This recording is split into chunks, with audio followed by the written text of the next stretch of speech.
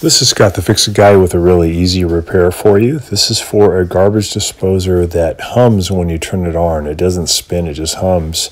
So we made sure we unplugged it first.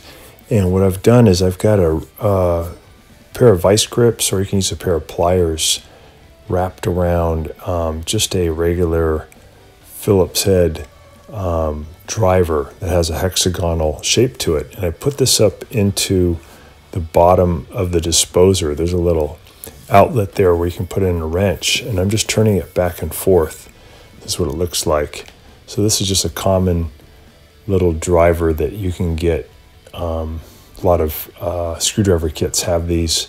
And I just grabbed it with my pliers or vice grips, and you put it up into that hole, and then you're going to rotate it back and forth, and it breaks up any corrosion that may have built up. Sometimes if you don't use the disposer for a couple of weeks, it'll get kind of rusty, and that helps to break up the corrosion. Also, I'm pouring in just about a quarter cup of vegetable oil, and that helps to also loosen up the mechanism. Yeah, we're good. And then when I started it, it was no longer humming. It started to spin really well again. So pretty easy fix. There's also the little wrench that comes with your disposer that you can just put up in there and turn with your hand. Works great. Grabbing it with the vice grips gives you a little bit more leverage if the corrosion is more severe, or if it has a bunch of food debris that's really jammed it and making it hum. The vice grips would give you a little bit more torque or power to break up the corrosion. So that works pretty well. And you may notice sometimes when you press the button for the disposer, you don't even get a hum, but you just don't hear anything.